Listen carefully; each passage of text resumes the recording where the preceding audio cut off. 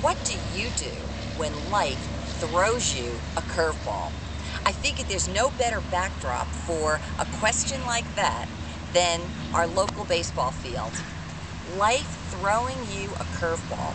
Now, unless you live under a rock, in a cave, or you're hiding somewhere with rose-colored glasses, in which case eventually it will hit you, that curveball.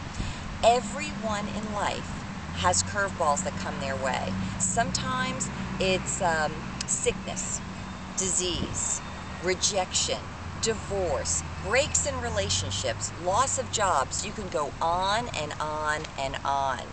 Everyone gets them, and they are in many ways common to all.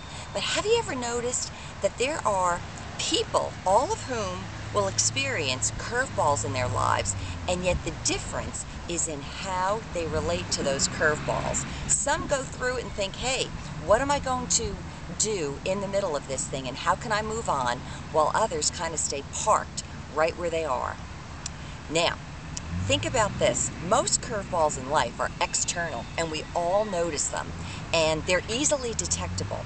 But here's the next thing, and probably the more pernicious I want you to pay attention to. Did you know that there are curveballs in life that are very subtle, almost secretive?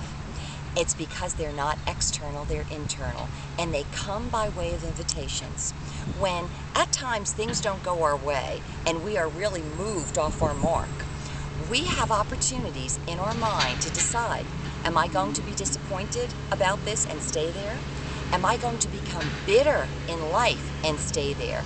And probably worst of all of them is the one question, an invitation that comes and says, why don't you be a victim? Why don't you be a victim? And this way, every curveball in life can be blamed upon why you are in the hole you're in. Now that question is a really deep one. It may even hit you where you've been living. Maybe I'm talking to you and you gave in to that very subtle curveball. Here's the thought, even if you did you know you could still make a decision to say, I'm coming out? And ultimately, the curveball didn't take care of me. I took care of it. This has been Maura4u. I hope it gives you a great thought for your day and for your life. Take care. Bye-bye.